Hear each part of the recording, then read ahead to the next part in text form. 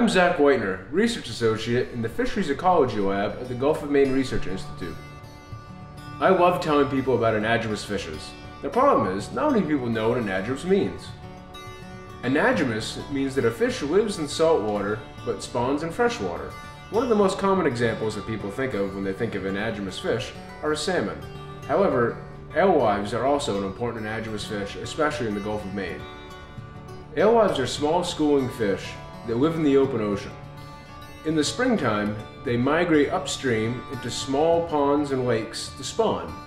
The juveniles that are hatched in the ponds live in the fresh water for a few months before they swim back downstream to join their parents for the coastwide migration. Alewives and other anadromous fish are super important in the ecosystem.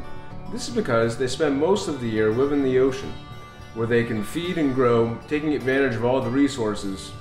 As they swim inshore in their migration, it brings a giant biomass of forage fish that otherwise wouldn't be in the coastal ecosystem and into lakes and streams where every predator fish has a chance to eat them.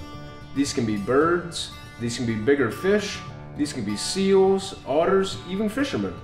Although you're not likely to find them in your local fish market, they're a traditional lobster bait in the early spring when other bait isn't readily available.